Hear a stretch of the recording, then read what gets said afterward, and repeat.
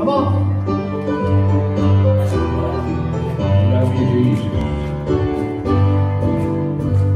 Someday morning when this life is over, I'll live to a home of God's celestial shore. I'll fly away.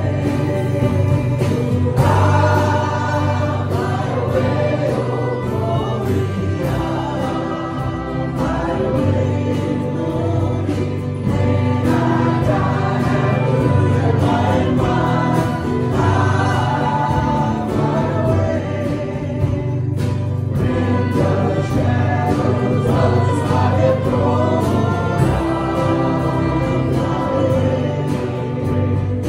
like a bird from its flight from, I'll fly away. I'll fly away, oh glory. I'll fly away, glory. When I die, hallelujah, by and by, I'll fly away. Just a few more days and then I'll fly away to a land where joys will never end. I'll fly away. Sing it, come on. I'll fly away, oh glory. I'll fly away. When I die, hallelujah, by and by, I'll fly away. I'll fly away, oh glory. I'll fly away, glory. When I die, hallelujah, by and by,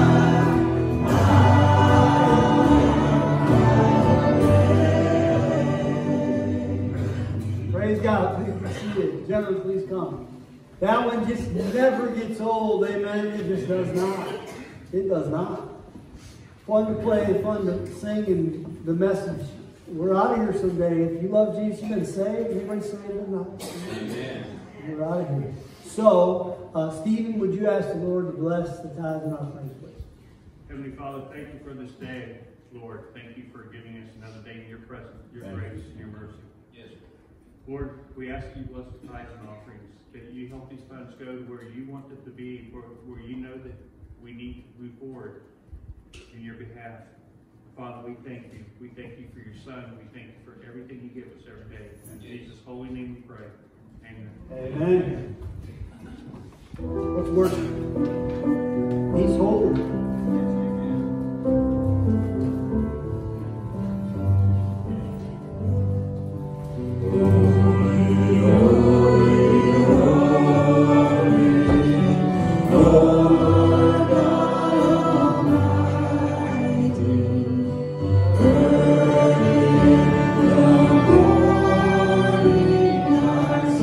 Shall rise with me.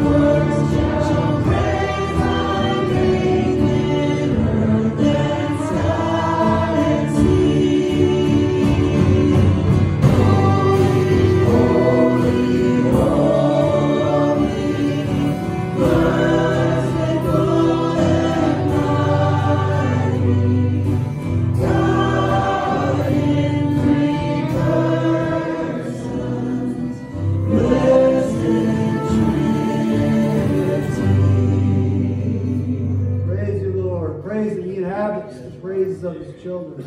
Praise the Lord. Please be seated. Please be seated. Mark, did you? Mark, you went that way. Yes, no, he's not back there. All right. Let's bow our heads. Father, we praise you today and thank you, Father, thank you so much for the fact that you are holy.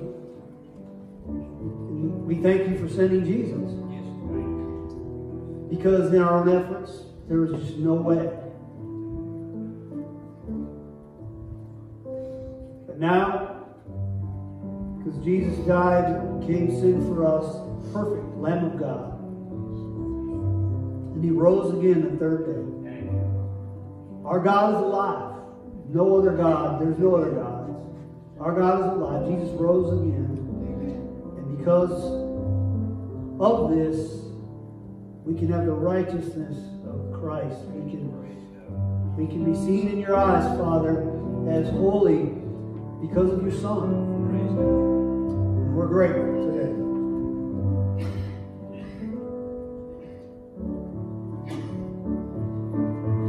Just thank you, church. Thank Jesus. Listen, he's the reason you're going to heaven if you're saved. He's the reason for your existence. He's everything. Jesus is everything. He's the I am. He's the Alpha, the Omega, the beginning, the ending. He's on, as we learn, every page of the Bible. He is the Bible. He's the Logos. He's the Word that became flesh and dwelt among us. We need you so much, Jesus, and thank you for sending your very Spirit, your Holy Spirit, to abide within us, to help us, to guide us, to convict us, to love us back. You are holy and worthy of our praise. We pray today for the sick. Lift them up. Say the names if you like.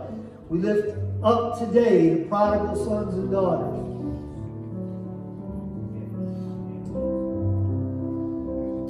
We can't move it, Lord. We can't change it. We have to trust you.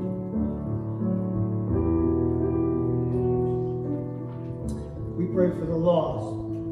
Our hearts do break, Jesus, for a world that's trying to do it without you. Trying to be their own gods. Trying to find satisfaction in things that just will not satisfy. So break our hearts, Lord, for the lost, those that are on the run from you. Please help, Lord. And give us peace that you've got it. That you're never going to leave us nor forsake us. The things that we can't see, we can trust you with. Walk by faith, not by sight. It's in Jesus' name we pray this morning. And all God's children say, please stand.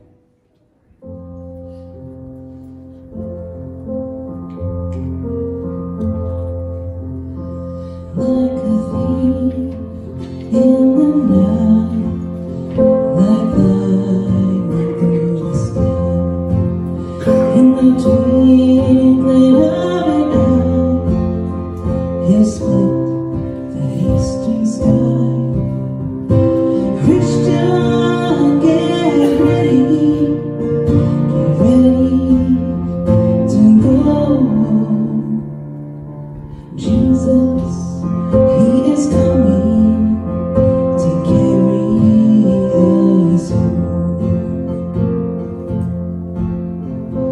Christian, live your life like Jesus began today. Don't let the troubles of this world cloud your way. Just live your life for Jesus. Stay on the narrow road. Be ready for his coming. Oh, be ready to go. For no one knows the hour, and no one knows the day. When the trumpet sounds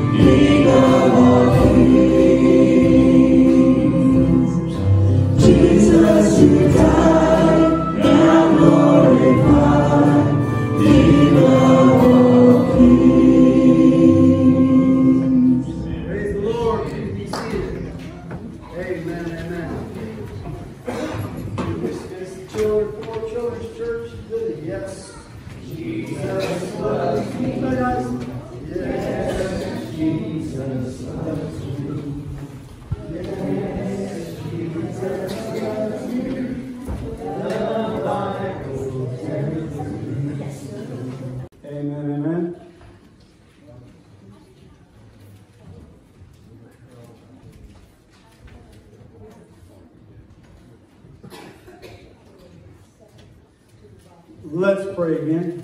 Father, we thank you. Thank you so much, Father, for being able to praise you in song, powerful songs. Lord, we just ask now that as we go into your word, that you would help us to understand your word, to live it, to hold down to the truth of your word. And thank you, Jesus, for your grace. Thank you for dying on the cross for our sins and your resurrection. We believe you're alive. If you believe that, say amen. Amen. Please help your servant now. We ask this in Jesus' name. Amen. Amen. All right, with your eyes gazing or cast them this way, if you would, and a 3, 2, 1. I pity the fool.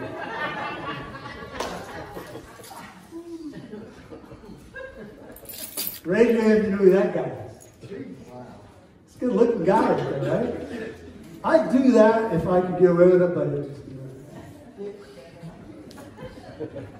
look, I have something to grow there. Who is it? Mr. T. Mr. T. I don't know if it's true, but I've heard that he's actually a Christian. Yes. I've heard that before. That's a good thing that he's a brother in Christ. You want that guy on your side. Amen. He took out Rocky. I mean, let's be real. You want that guy on your side. Pity the fool. Remember him saying that? So, before Mr. T, We find today, as we move in our introduction into chapter 3 of Galatians, that Paul had some words to say, long before Mr. T, some words to say about foolishness. Some foolishness. And so we're going to look at that. We're going to break into this chapter, as always, slowly and get as much out of this as we can. Have you ever been called a fool? Raise your hand. It's one thing to label somebody as a fool, and it's another thing, in my understanding, to do something foolish. Have you raised your hand, both hands, if you've ever done something foolish? Admit to it. Okay. I'm glad that I'm filled with a room full of people that have done foolish things, because I have. We've all been there, done that. But we would never want to say that person's just a fool. But we've done foolish things, and we readily, quickly admit to that. What if an apostle penned a letter to Ensley First Baptist Church, and I opened the letter, and it just said, fools? That would sting, amen? Coming from the Apostle Paul. I mean, well, this is the 3rd chapter of the letter. This is well into the letter. But what if somewhere in that letter, all of a sudden, no longer is he dealing so much with his fellow Jews going backwards and trying to work their way to heaven. Now what if he's calling Ensley First Baptist Church fools? That would sting, especially as the pastor. I can tell you right now, that would sting, that would hurt bad. I'd want to know how I was being foolish. One or two things happens when you're called out. What are they? We either get prideful and bow out our chest like, who do you think you are? Or we could do what God would want us to do, is self-evaluate. Maybe there's some truth to that. Humble ourselves, right? Either get prideful or humble ourselves. Well, they were getting called out by Paul because they were going in the wrong direction. And he's doing this in writing, and he's calling out the foolishness. And just so we can move on, Mr. T was not involved at all. that I'm aware of. Okay. Thought I'd have, he looks good there, Coach. You can take him down. Thank you. The word. Out of reverence to God and His word, please be standing. Can they stand? Yes, stand. Stand up, sit down, fight. All right, we're reading verse 1 only today. And there's a lot to unpack here. So we're moving in. Here we go. Galatians chapter 3 and verse 1. And there it is. Oh, foolish Galatians. That's a stinger, right? That's a spiritual right cross right to the mouth. What are we doing wrong? Oh, foolish Ensleyians. Okay with me? Oh, foolish battleship crew. That would sting. Oh, foolish Galatians, who hath bewitched you, that ye should not obey the truth, before whose eyes Jesus Christ hath been evidently set forth, crucified among you. Praise God for His word. Please be seated. Paul's words are strong. Obviously, they're strong. Y'all are being foolish. The little southern translation there. Y'all are being foolish. What does the word mean in the language? Well, it's unwise. It's unwise. Y'all are being unwise. Speaking to the Galatians. I don't know that we're struggling with this. Maybe we'll look at it today. Now, I'd be bummed, as I said, sad emoji face for sure, if that came to us. If we were being called out as foolish at Ensley First Baptist Church, or unwise, that would sting. Paul isn't saying they're stupid here. Let's be clear. He's not saying y'all are a bunch of stupid idiots over there. It's not what he's saying. They have the knowledge, but they don't use it, David Guzik shares with us. When I first went, I was called by the Lord to be a pastor. I remember walking down the aisle of a much smaller church than this, of Choctaw Beach First Baptist Church in Choctaw Beach, Florida, close to Niceville. I walked down the aisle, a preacher had preached, And I felt called. I'd been saved, but I felt called to be a pastor. So I walked down that aisle, and very long story after that, because I didn't surrender right away. I was intimidated, and I was learning that to do this consistently, it's important to learn, and in most cases, it's important to go to school. So to go to college for me was like, really, Lord? Are you sure this is the plan? So I ran for a while. Didn't want to go to college. And the first time I went to Taylor University, at that building, and I'm looking around like, I don't belong here. So it's like God was like shoving me through the door. Not only so much so did I not feel like I belonged there, but I did one semester, then quit. And came back to the South, if I remember right. And then God would not let it rest. And then I loaded up U-Hauls, 2 dogs, and family, and headed back up into the snow. And this was years later. In round 2, same school. And so I was very intimidated. Wasn't a good student in high school. I don't think I ever got an A. Raise your hand if you ever got an A before. In high school, I don't think I ever got an A. I was doing just good enough to get out of there.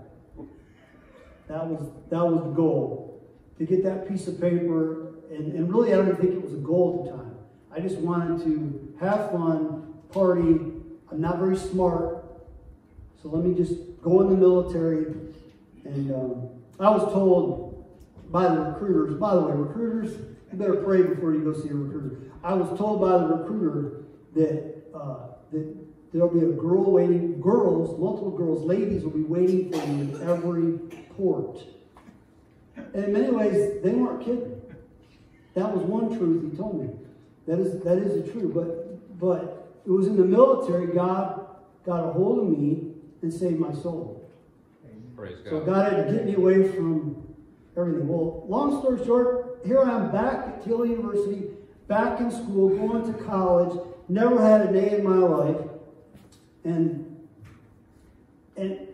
so what I would do, because I was struggling to learn, to get good grades, I thought it was high technology at the time. But you ever see these little bitty tape recorders with a little bitty cassette that you put in there? This is before you could do everything with your phone. I mean, everything now you can do with your phone. Where's my phone? I won't survive another second without my phone. Where is it? It's not charged! Right? I mean, I can't speak, but I'm getting pitiful. Oh, help me, Lord. But I had this little tape recorder. So the professors, the teachers, said, take copious notes. Well, for starters, I didn't even know what copious meant. So I did, I guess that's abundant. So I'm looking at all these I'm done with the military. I've experienced life, been all over the world at this point. But I'm looking at all these 18, 19, and 20-year-olds, and the professor's like, take copious notes, and he's talking 100 miles an hour, and they got a pen, and they're using it. And I'm looking around like, Jesus, are you sure that I'm supposed to be here? I loved the Bible classes. I really did. But I knew I was going to struggle, so I record everything, and I drove. This is God. I drove for 5 years. I was on the 5-year plan. 5 years, 81 miles one way, often through the snow, one way, sometimes 3 to 4 times a week, to go from my house, where my parents and grandma was, to Taylor University in Indiana. So I would record the notes, and I would listen to the class over and over again, right? Which was helpful. Then I'd take the recording, and I'd get 3x5 cards that you could flip. Before cell phones. You know what 3x5 cards are? And I'd write down the things that the professor was saying that you need to take note of this. And I'd write it down, and I'd make flashcards. So I'd be flying down, was it 65? 69. 69. I'm flying, heading back and forth, and this is not advised. Please don't do this, but I'd be like, flipping the 3x5 cards, studying. One time I was pastoring a church at the time, South Litchfield Baptist Church. Some of the church members, imagine this. You pull alongside your pastor and he never sees you. And I pull into a gas station and they pulled in behind me like, we're going to pray for you because you're going to die kind of thing. But I would study. I would take those notes. And I wanted so much to do well because I was lousy in high school. I was labeled early on, which was true, learning disabled. In fact, we're going to deal with a word tonight that's bewitched. And I'm having a heck of a time not saying betwitched. So I have trouble with my eyes. I see things, they get messed up on me. And so I was labeled as a child. They used to do eye exercises with me. So college was overwhelming to me. But God called me there so I can do this. Praise God. And so many times I'd struggle. I'd go in and I'd read to the lead counselor I had, one of the professors, my Bible professor, and I'd say, Dr. Bieberstein, I can't, like a little kid, I can't do this.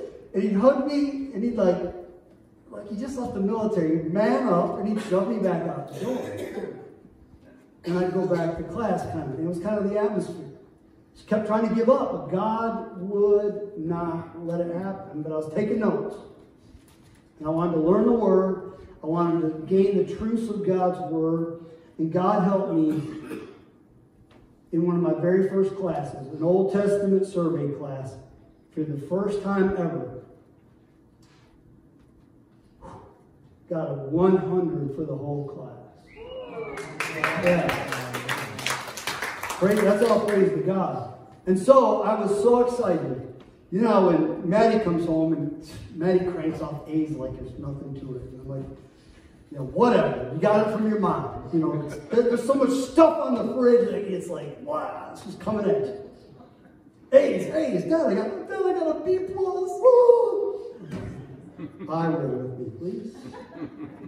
So, but with me, clear the fridge, Grandma. I put that final test on I'm 30 plus years old. Put it on the fridge. Touchdown, Jesus. Touchdown, Jesus. So, all of that to say, college now obviously is over for now. Although I'm contemplating one day. That's another story. I don't want to forget the truths that I've learned. The Holy Spirit is still teaching and reminding. I love Sunday school here. Gary gets deep into it. I'm gathering from the Holy Spirit from his class and other classes. The Holy Spirit is still teaching. We want to be careful that we don't forget. This is where this is going. I don't want to forget the things that I learned at Taylor University. I don't want to forget the things I've learned today in Bible study this morning. And if you're not in a Bible study, you got to get in one. God wants to feed you. Amen? Amen.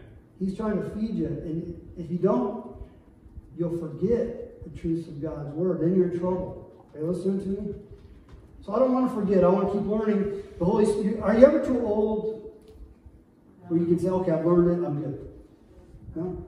I'm going to be 54 next year. 54 is good. Am I good? Anybody over 54? Y'all got it figured out? Y'all got it? You got it? Nailed down? The Holy Spirit is still teaching, and we've got to keep learning. We want to be careful we don't forget. Be aware, as if we're not constantly in the Word and seeking God's truth, we've got to be aware because false teaching could come our way, and then we might buy it. As well, that might be true. If we're not in God's Word, if we're not surrendered and submitting ourselves to solid teachers that are seeking God, that are preparing, that are teaching the truths of God, you're in a dangerous place to buy lies. Like, for example, a work salvation lie in context. 1 Timothy 4, you can mark that down, or Matthew 7, 15 through 20, deals with false teachers. But we're not going to go there too much today in the sense of turning to those pages. But please check that. Now, Paul, I almost said here that he's the original professor or teacher of grace. Look at me, of Grace 101. But really, the original is Jesus. So we'll call Paul the second professor of Grace 101. Now, was Paul sent to the Jews or to the Gentiles? Say it loud. To the Gentiles, right? He started out with the Jews, and then they wanted to kill him. But God sent Paul to the Gentiles, okay? And to teach Grace 101, we'll call it. For the Galatians grace class, it was becoming a foggy memory. You ever feel like that your mind gets in a fog and you start to forget? That's what's so beautiful about the Word of God. It's never going away. And you have so much access to the Word of God in this country. There's no excuse really for not being in it day after day after day. And somebody in here is not. Maybe more than one in here is not in it day after day after day. And it's hurting you. It's hurting you. You gotta be in the Word every day. And some in here could attend, I'm just gonna get on toes, could attend Bible studies more often than you may do. You're hurting yourself. But it shouldn't be a grind. So I'd rather you not, help me, Holy Spirit. I would rather you not attend if you don't want to be there, but then I would rather you pray that you would have a hunger for God's Word. Does that make sense? So that you want to be there. If you're going to study the Bible out of obligation, it's probably going to still be good, because a lot of times I'll go to something I didn't feel like going to, and then I'm glad once I got there. You ever have that happen? Like the flesh is holding you back and you don't feel like doing it, but then when you do something for God or experience a God teaching you, like, oh, I'm glad that I listened to God. Amen. But it's even better, it would be even better if there was this just driven hunger to soak up God's Word with every thought and every breath. Amen? Amen. So let's pray for that, because we need it. So the Galatians, the word here is bewitched. Not betwitched. They were bewitched. This isn't talking about that show from the 70s. Was it the 70s? The comedy? No. Isn't that the one where she twinkled her nose or whatever? Yeah, no. Get that out of your head. Out of your head, leave it aside. That's not what we're talking about. They were bewitched by false teachers and professors teaching, watch it now, not Grace 101, but Law 101. Now, we know clearly from the Word of God that only one individual ever was able to put the 100% on God's refrigerator. And his name, it was his son, and his name is Jesus. Jesus is the only one that ever got, that ever got every answer right, that kept all the rules, that kept the law. Okay? And that same one that was able to put his perfect score on the refrigerator, because I don't think the Father has a refrigerator, but are you with me? The only one that was able ever to do that is Jesus, and he looks at the rest of us and says, look, I love you. You're never going to do it. Right. You can't get a 100 for this class. So let me do it for you. Because if you miss one question, you fail. Miss one question, ever, you fail. Are you with me this morning on this strange illustration? A law degree, it may fill your pockets with money and put your picture up on a billboard, and you may do really pitiful commercials on TV, but a law degree won't save you. It will not save you. If you think you know every aspect of the Pentateuch, of Genesis, Exodus, Leviticus, Numbers, Deuteronomy, if you become an expert at the law, you're still lost without Jesus, because you can't keep it. Amen. Professors, teachers, gave the Galatians a false representation of the true gospel. The true gospel, very simply put, faith alone in Jesus saves. That's as simple as I can say it. Bill. They could Another sermon, we're moving. A false gospel is, watch this now. Let me start over. The true gospel, keeping it simple, faith alone in Jesus saves. Say amen if you agree. Amen. A false gospel, faith plus something. And that's what the Judaizers were bringing to town. That's what a lot of the confusion was about in this chapter. Paul's clarifying, making it abundantly clear. They should have been able to see this, and they had seen it. But they were going backwards. It's the old, God's got me going this way, and then you go 5, 7 steps forward, and then you go, how many? Backwards. But come back a little bit and take up some laws to take with you so you feel a little more holy while you're moving down the narrow road. The Holy Spirit will help you with all that. The Holy Spirit will correct you. But going backwards, look like you're going forward, but you're moonwalking. I won't attempt, but you get what I'm saying, right? They were bewitched and they bought it. A false gospel, they bought it. David Guzik writes, bewitched has the idea that the Galatians were under some type of spell. Paul didn't mean this literally, but their thinking was so clouded and so unbiblical that it seemed that some kind of spell had been cast over them. Are Christians today susceptible to buy a faith plus work salvation? Amen.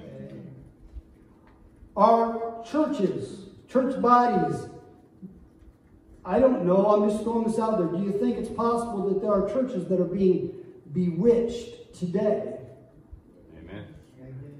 And you can really think about it. Satan, he really just continues to go back to all of his same tricks that he's tried to use in the past. It just, he just keeps trying the same things over and over again. And sadly, the reason he does that is because many buy it. Many times it works. So, maybe churches are being bewitched by preachers teaching a works salvation. It's just really that simple. I want to take a moment to confess that publicly, because I've been preaching a long time. And Lord Jesus, if ever, and I'm sure I have, if ever I either given the impression or even said the words that somehow people's works weren't good enough for them to think that's what's going to save them. Did I say all that right? Lord, help me and please forgive me. I don't ever want to, if I've done that, I don't ever want to do it again. Amen? Amen. Now, am I saying we shouldn't live holy lives? God forbid. The Holy Spirit will help you live a holy life. Amen? Amen.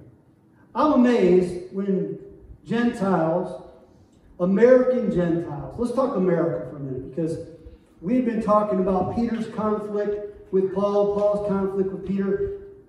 Paul was dealing with the people that came from the Jerusalem church, and there was conflict, and he was dealing with his Jewish brothers.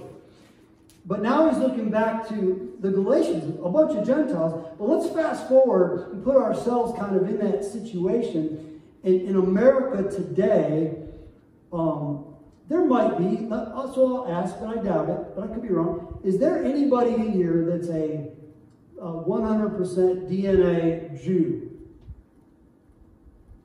Not a soul. Anybody that think you might have some Jewish background DNA in your... Anybody?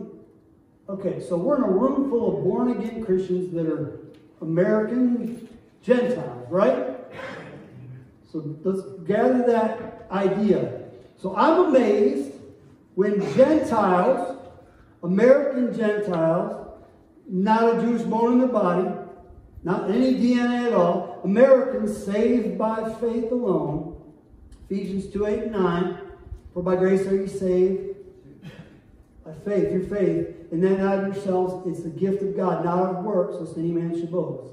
You hear Romans 10:13, every time you come here almost, Romans 10:13, that whosoever shall call on the name of the Lord, they shall be saved. So you didn't grow up a Jew, you didn't grow up learning the Torah, you didn't grow up learning the details, you didn't go to synagogue, you grew up in probably a Baptist, Methodist, Presbyterian, Pentecostal church, heard the gospel, called out Romans 10:13, got saved. Context.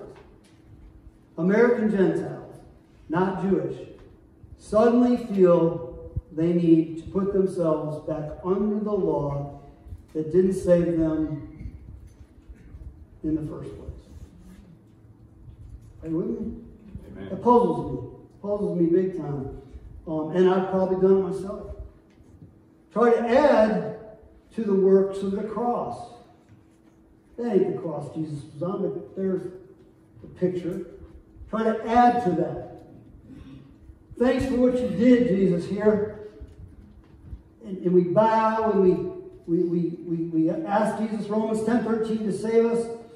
And the blood was shed, and we celebrate his death, burial, and resurrection every year, and hopefully throughout the year. And then we get up and we go away from the cross, and somehow we get in our head that maybe that wasn't enough. Just wasn't good enough. Well, that's nonsense. Amen. Right?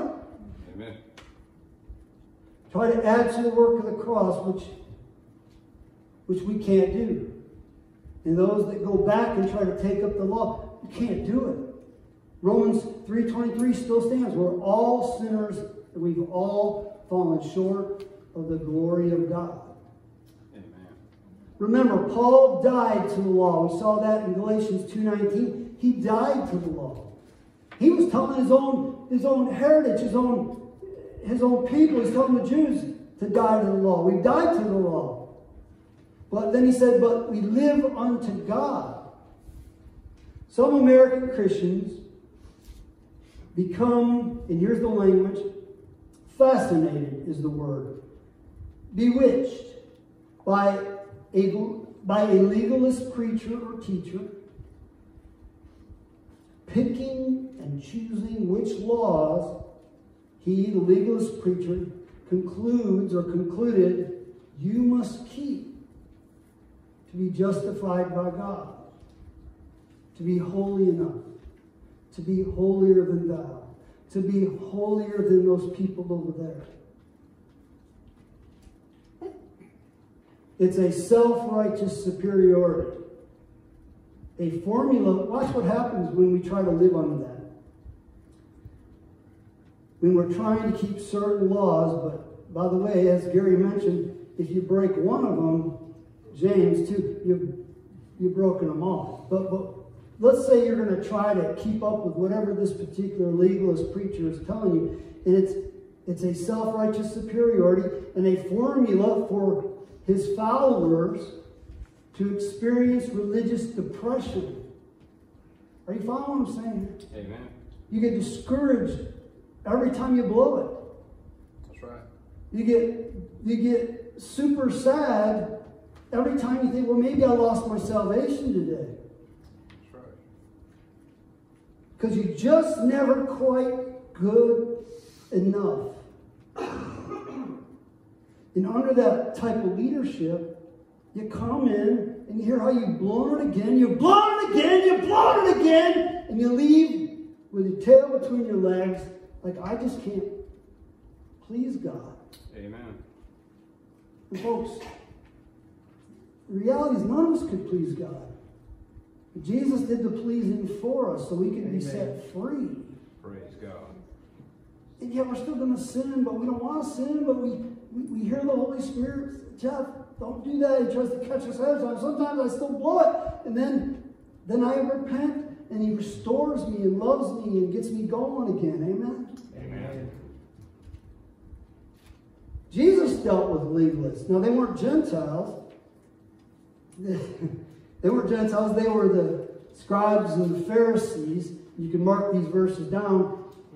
Pray for me because these numbers might mix me up here. But Matthew 23, chapter 23, verse 23 through 33. And he called them many times hypocrites. What's a hypocrite? It's an actor. It's somebody playing a part, but it's not really the truth, is it? Amen. Called hypocrites. And then in verse 23 of that chapter, Jesus, not holding back, said to the legalist, ye serpents. That didn't sound very nice at all. Ye serpents, ye generation of vipers. How can ye escape the damnation of hell? They were trying to please God through their works. It's really no different for Gentiles. So my point is, why those of us, and to the Galatians and to Ensley, why we learned that we're saved by grace. We couldn't earn it. We didn't deserve it. We call that to Jesus. He saved us. We praise him. Why then would Gentiles of all people, Gentile Christians, want to go back and take up the law again? It's insanity. It's craziness. It can't be done. And I think it's because the enemy uses people of influence to pressure that you're just not good enough yet. You're not as good as I am yet. And you need to step up your game for God. Amen. How about this?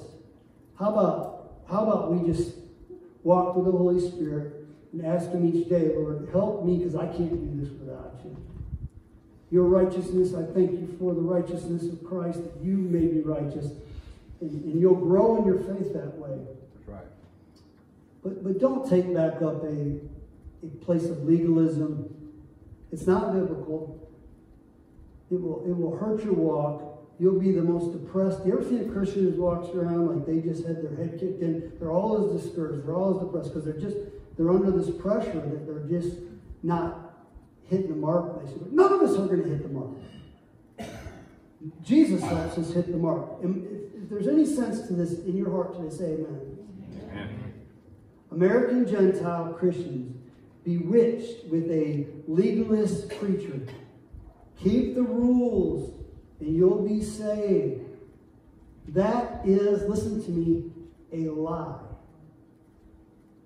Isaiah 64:6 says, or it teaches us that my righteousness is about as good as filthy rags. Now, James 2:10, we've covered that multiple times throughout this. And if you're seeing this on the video for the first time, you need to go check out chapter 1 and 2. We've covered all this. James 2:10, if you fail in one area of the law, you've broken all of them.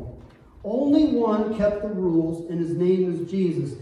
So the Galatians became bewitched. They comply with legalist set rules for righteousness. And Paul calls this foolishness.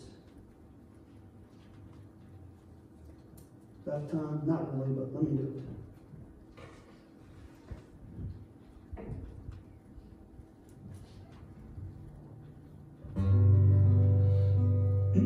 Just a few words here. What can wash away my sins? Nothing but the blood of Jesus. What can make me whole again? Nothing but the blood of Jesus. Let that sink in for just a second. We sing it. It's true. It's biblical. The blood was shed. He that knew no sin became sin for us. His blood, sacrificial blood, atoning blood. If you teach otherwise, you teach that it's the blood plus something else, that is a lie, and that is an error, and that is sin.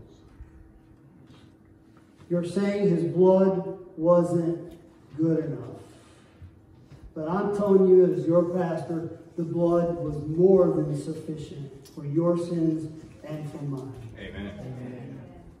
Paul taught and reminded the Galatians, as he reminded Peter and others, that they knew better. Galatians 2:16, toward the end of that verse, says, for by the works of the law shall no flesh be justified. We came into this world condemned already, John 3:18. And by the works of the law shall no flesh be justified. Therefore, Jesus didn't come to condemn the world. He came to save the world. For God so loved the world that he gave his only begotten Son, that whosoever believeth in him should not perish, but have what? everlasting life. For God sent not his Son into the world to condemn the world, but that the world through him might be saved. He came to do what we cannot do. It's foolish to put oneself back under the law. If you are a legalist or you are dabbling in legalism, you are getting out of the bounds of the Scripture, and you better get back in line with God's Word, and that grace alone, the faith in Jesus Christ, period, is what saved your soul. And not only at that moment, but really we need to live in grace day after day after day, the unmerited favor of God, knowing that you don't need to continue beating yourself up. You don't need to hang on to that sin anymore. You don't need to keep stressed out and carrying loads. Walk in the grace of God because he died for all that mess. Trash it. Move forward on the narrow road with Jesus. Somebody say amen. Amen. Paul had taught them very clearly about the death of Jesus Christ, before whose eyes Jesus Christ was clearly portrayed among you as crucified. Like a tweet, back to the phone, of DJT, like a tweet from Donald J. Trump that goes viral. Paul had reached the Galatians over and over. It had gone viral, the message of the cross. If they had billboards, it would have been on billboards. Paul had preached it, in other words, so they should have clearly seen it and understood it, and they did. But they were suddenly in this fog, buying the lies of Satan. Now they had to take the law back up again. With the redemptive message of Jesus dying for them on his old rugged cross.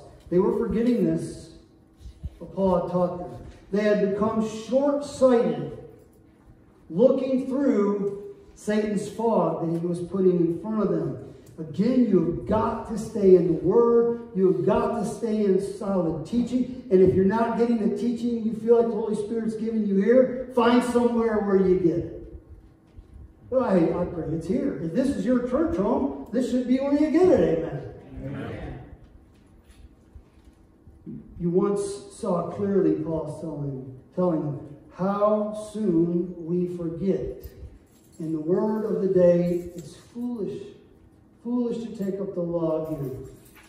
I get frustrated confessing sin again far more than I get frustrated with one of our friends out here in the afternoon that I may have to deal with who's going sideways. I get far more frustrated and judgmental of leaders or Christians that should know better. And I got to work on that. I got to love them just like I would somebody that knows they're broken. And I got to work on myself, because sometimes I get a legalistic run, which I know I shouldn't do. We've got to watch it. So let's not pity the foolishness. Let's not pity the fools. Let's not do that. Let's pray that the legalists will embrace grace. Please stand.